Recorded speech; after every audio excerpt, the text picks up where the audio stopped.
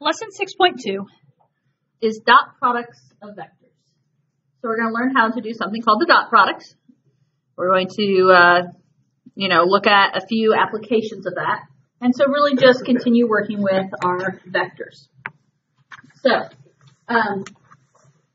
dot product of vectors, if you look there at the first line, the dot product of vectors, if U equals U1, U2, and V has components V1, V2, then, in order to do the dot product, notice what it says.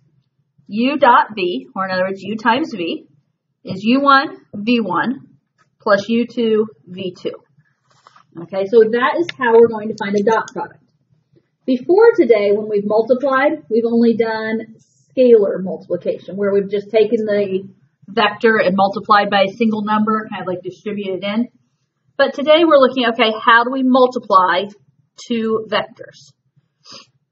So first component of one times first component of the other, plus second component of one times second component of the other. Realize when you do the dot product, it's just going to work out to be a number. It's no longer going to be a vector when we're multiplying them. It's just going to work out to be a number.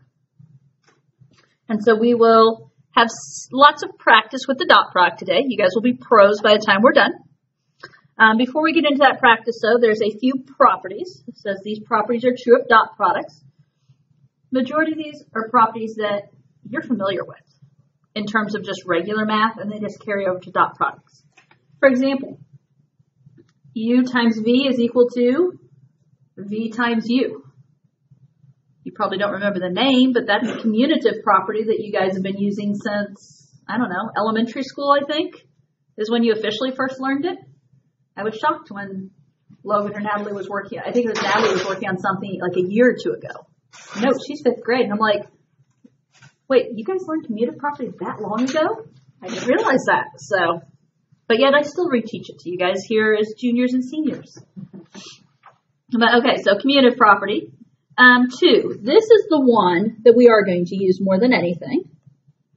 And that just says, when you multiply a vector times itself, so U dot U, it's going to be the absolute value of U, quantity squared. And if you recall, what do you remember about the absolute value of a vector?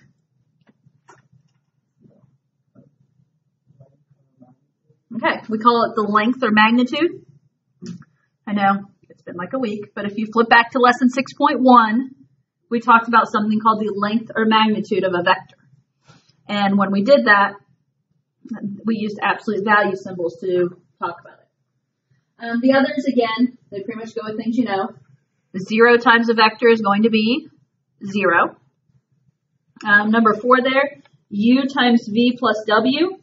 It can also be done as U dot V plus U dot W. That's kind of your distributive property.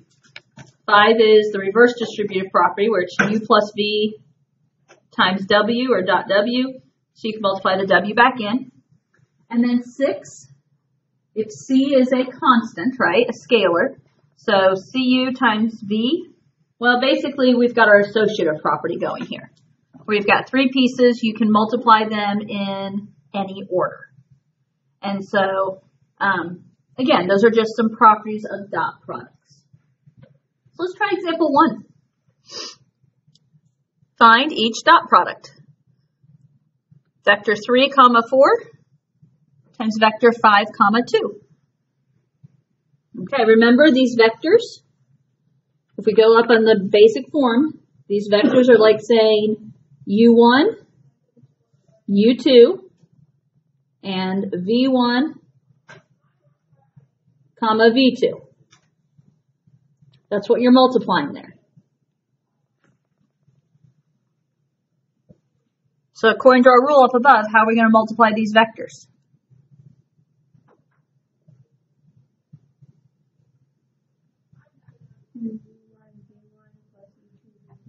Okay, U1, V1 plus U2, V2. So what's my U1, V1? So 3 times 5 plus U2, V2. 4 times 2. 3 times 5 is 15.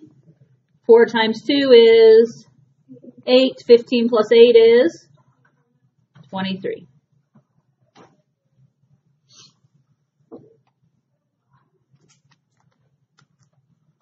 Okay, let's try B. Wait, are we okay with A? Wasn't bad, was it? Okay. 1, negative 2, and the vector negative 4, 3. How do we find the dot product there?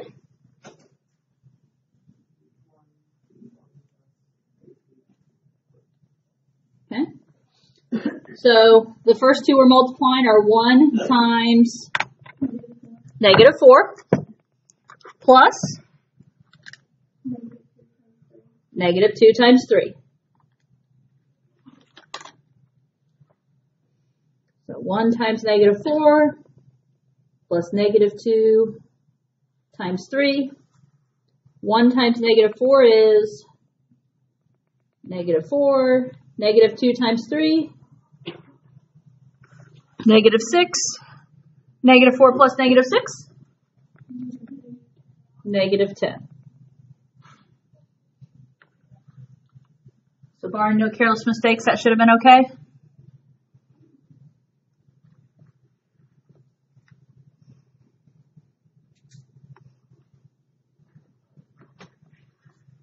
What about C? If you recall, when we first learned component form back in lesson 6.1, we also learned something called a linear combination form. That's what it was when it involved the i's and the j's. So here we're being asked to find the product between 2i minus j and 3i minus 5j. We want to think dot product here. What do you know about 2i minus j?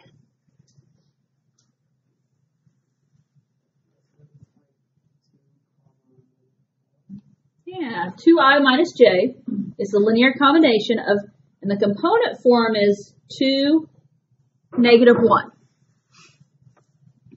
And so you've got the 2, negative 1.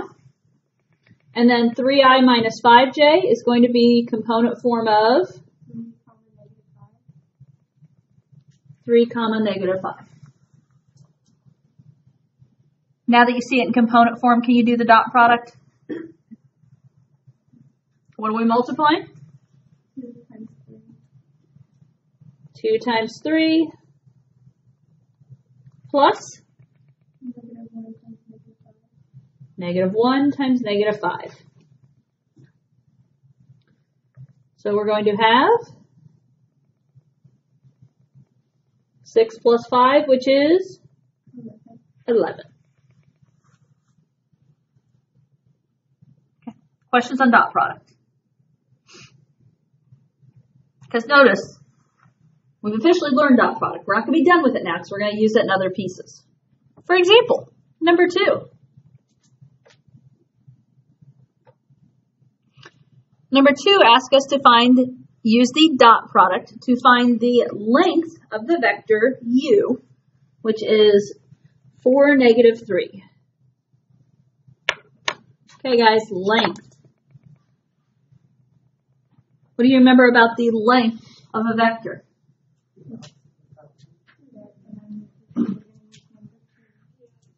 Okay, so the length of a vector or magnitude was the absolute value.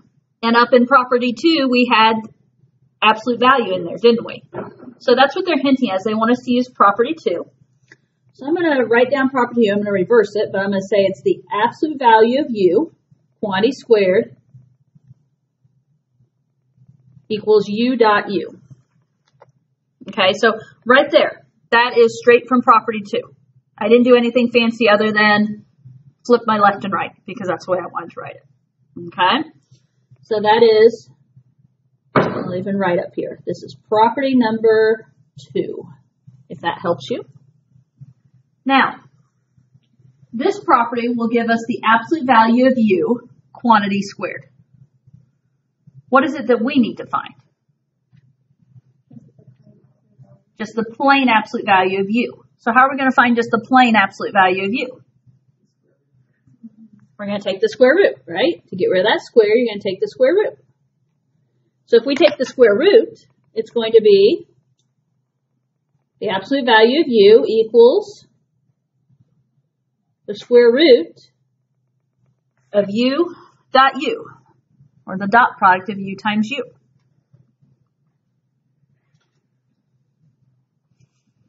And we're given u, correct? Okay. So we're going to be doing the dot product there. I'm going to go ahead and write in. So it's the square root of, and u is given as 4, negative 3. So we're going to be doing the vector 4, negative 3 times 4, negative 3.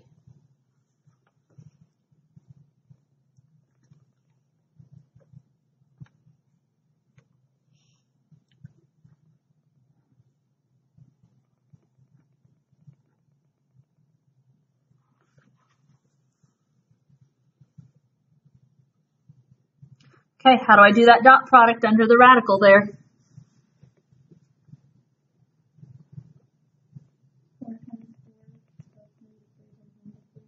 Okay, first piece times first piece, so 4 times 4 plus second piece times second piece, negative 3 times negative 3.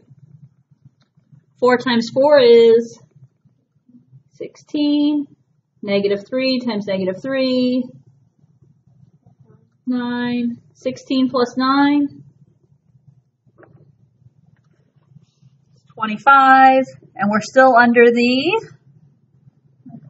radical, so the square root of 25 is 5.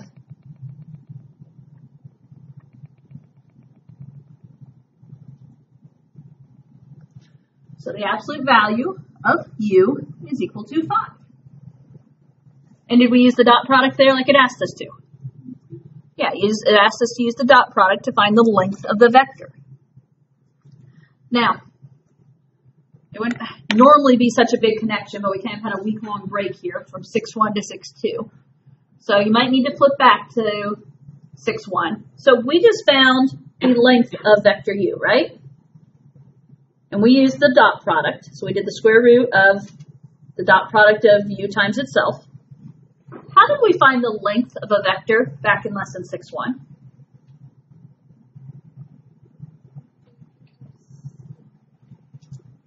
Flip back and look. I'm just trying to make a connection because I want to show you what we just did. What? Okay, so if we had two vectors, we did the distance formula, right? But what if we were just trying to find the length or magnitude of just one vector, if it was already in component form?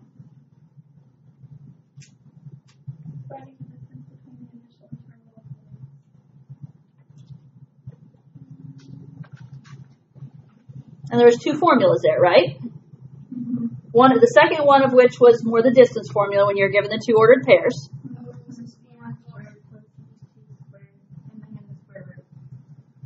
Yeah.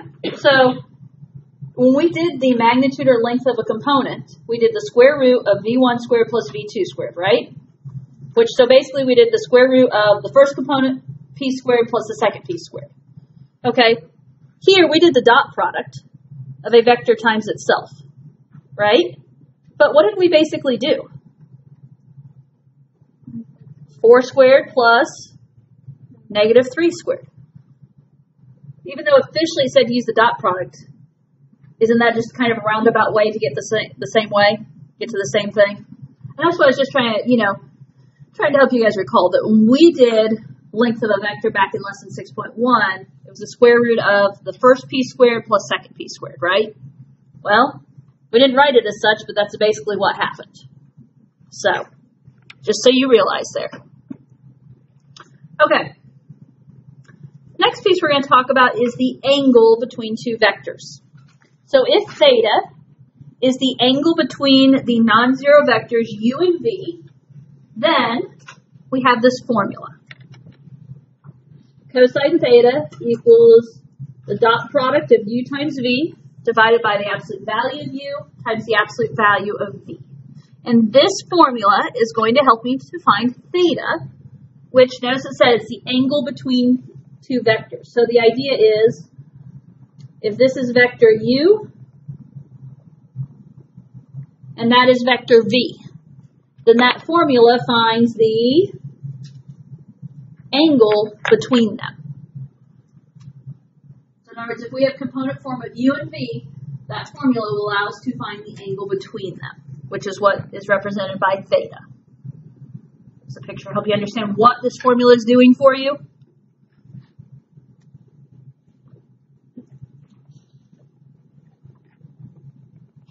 And I hope you brought your calculators today, because notice it's cosine theta we're going to be using, so that requires the use of a calculator most of the time. So let's look at example 3.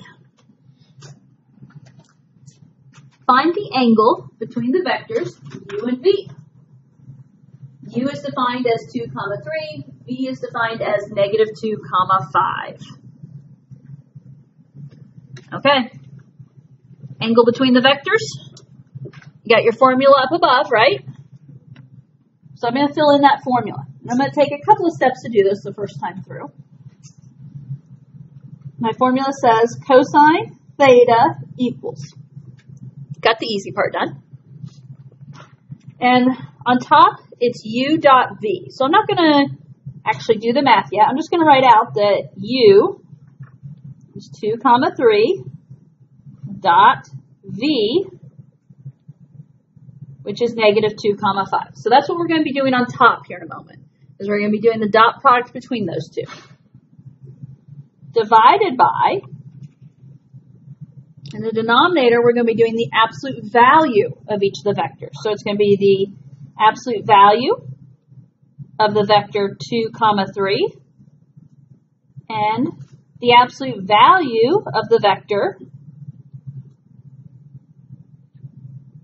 negative 2, 5. You have the formula in your notes, so I'll blow this up a little bit so you can see what I'm writing.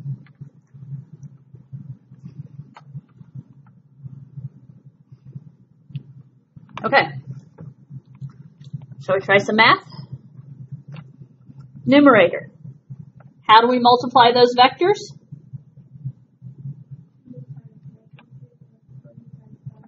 Okay.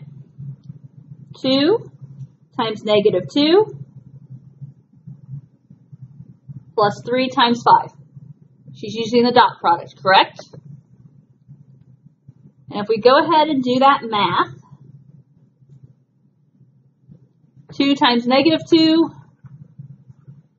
is negative 4 plus 3 times 5, 15. Negative 4 plus 15 is 11. So 11 is going to be my numerator of this lovely fraction. Okay. Denominator. How do I do the absolute value of the vector 2, 3? Or in other words, how do I find the length or the magnitude of the absolute value or of the vector 2, 3?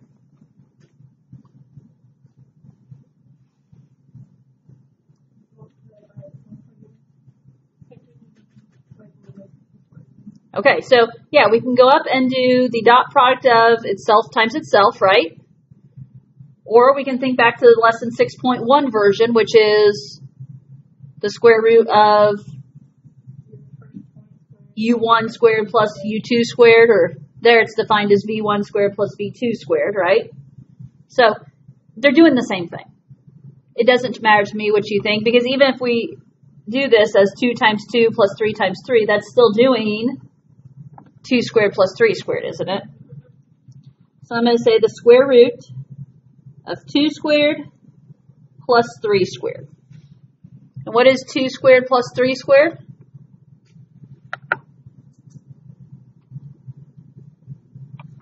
$13. So it's the square root of 13 times, we need the absolute value of the vector negative 2, 5. So I'm going to be doing the square root of negative 2 squared plus 5 squared.